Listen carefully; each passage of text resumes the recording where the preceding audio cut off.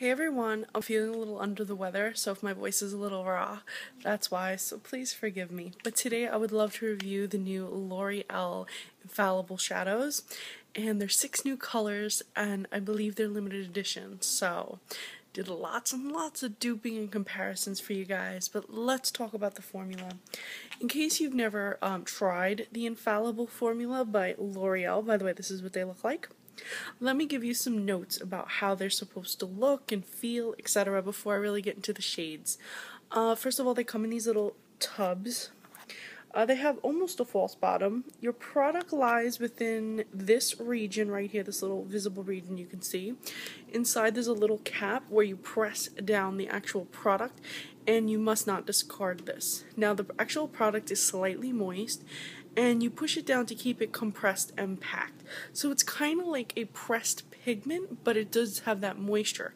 Now, this product delivers on mostly every promise it gives. It's not 24-hour wear, obviously, because who's really testing that? I mean, I've fallen asleep in these and I woke up and they're a little faded, but I wouldn't say that they have full 24-hour wear, but you're going to get a whole day's wear of these products, and because they're slightly moist, you can opt to use a primer or not use a primer. If you're not using a primer, push down on your eyelid when you apply and use a dense brush.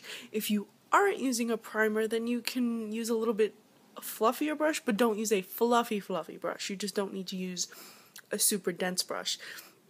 By dense, you know the Urban Decay brush that comes with the Naked palettes, that flat brush that has very dense bristles together. You can use a brush like that to press it onto your lid. Or you can use a brush that's just slightly fluffier than that, maybe like the e.l.f. eyeshadow brush, like the C brush. You can use something like that, if you understand what I'm saying. Or if you're using a MAC brush, I don't really know about MAC brushes, but just don't use anything too fluffy because this product is slightly moist and you don't want to have a lot of fallout. What I love about the range is that they have a slight shimmer in them. Well, these do, but some are matte, some are shimmer. They have all different finishes. Now, this collection itself, we have 6 colors, and I could tell you right now, I have the entire collection. I have every one of them that they've ever released, and some Canadian ones.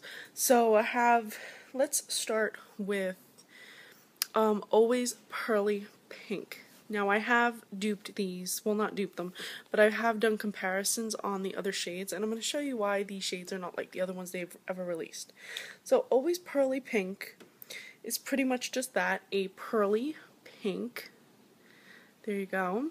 And when I swatched this up, I really loved how girly and frosty it is. It kind of reminded me of the really early 90s. My mom had a Christmas tree that she used to decorate with, like, pink Christmas balls and pink ribbon and pearls. Think if Molly Ringwald was a Christmas tree. That's what my early 90s Christmases were like. And it reminds me of that. It totally reminds me of a Molly Ringwald, Molly whatever color. It reminds me of her. So I like that, and the whole frost is back.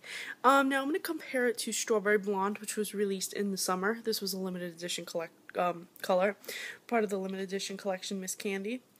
And at first glance, it looks pretty similar. The only difference is this one has a lot more opalescent in it. As you can see, this one's a pearl, this is more opalescent iridescent. So different in terms of their finish, therefore not a dupe.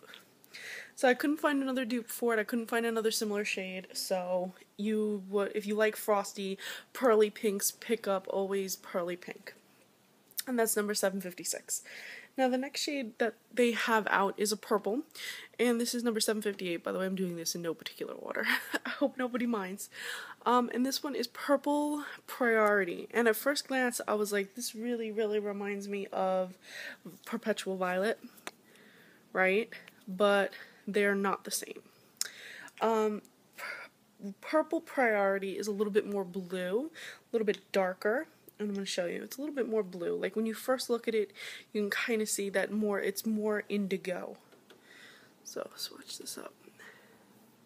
But it's definitely a really deep purple, and it does have that nice reflection of purple, but like I said, it really reminds me more blue. And then we have Perpetual Purple, which is the one from the permanent range. That's the print. You can see that's much more purple. And there you go. Can you see it now? You see the difference between the two? This one leans much more blue than this one. This one leans a little bit slightly red. So again, not a dupe, but similar finish. They definitely have a similar type of finish. The next one I'm going to do is the 760 Timeless Blue Spark. Now, at first glance, I thought that maybe this might be similar to Endless Sea, but Endless Sea is definitely more teal, so I didn't bother swatching comparison with that. So I'm going to compare it to Midnight Blue, which is in the permanent range. So here we go. This is the limited edition one. And swatch that right there. So as you can see, when it swatches, it's slightly darker, but it does have that lighter reflection of that lighter blue. And then in comparison, we have Midnight Blue. And this is definitely more darker in the actual pan itself. And when swatched, it's much more midnight. So again, no dupe for that one. Not even close. Not even like the pink ones where it was kind of close. No, not even close. So there's absolutely no comparison for that one. The next one we have is Gilded Envy. And I thought that this one would be easy to dupe too. And I pulled out a whole bunch of greens and browns, and dust. I pulled out a whole bunch of greens and browns and tried to find an acceptable dupe, but none of them actually compared at all. And I'm just going to show you a picture swatch of that because I sat here and I just swatched them all. None of them were even close. They either were way too green or way too brown, or they leaned bronze or gold. Just none of them compared. It's like a sagey green, but even the green sage shade just didn't compare. So look at the picture swatches for the comparison shades for that one, because just none of them were close. But I'll show you the packaging really quickly. So this one is Gilded Envy. This is Gilded Envy compared to the Canadian Permanent Khaki. Permanent Khaki is more green. Compared to Bronze Taupe in the Permanent American Collection, more brown. Compared to Golden Sage in the Permanent Collection, more green. Compared to 480 Gleaming Bronze in the American Collection, I think this was limited edition last year, more gold. So none of them match up. Oh, and one more, Golden Emerald, more green. So none of them were similar to this one. The next one we have is Burst Into Bloom. And at first glance, I thought that this was similar to either Glistening Garnet or with a twist from the spring collection, but I'm going to show you, I'm going to do swatches and show you how they're not the same. Again, I couldn't dupe this one either. So this is Burst Into Bloom, and it's kind of like a purpley pink. It's going to be really pretty for the spring, I think. This is going to be a pretty spring shade. And it has a little bit of that micro shimmer, that silver micro shimmer. So, compared to the permanent line Glistening Garnet is way more pink.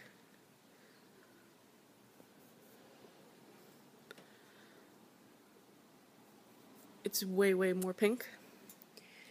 And then from the limited edition collection, Miss Candy, the, with the twist, is actually a little bit more purple.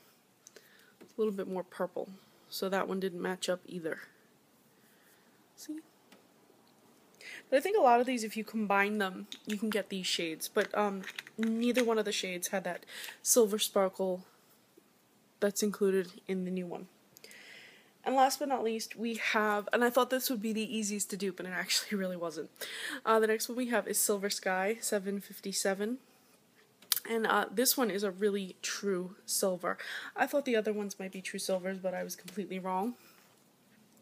I'm going to be comparing it to Primpton Precious from last year's holiday collection, more gray. Also the Canadian Silver, Flashback Silver, more gray.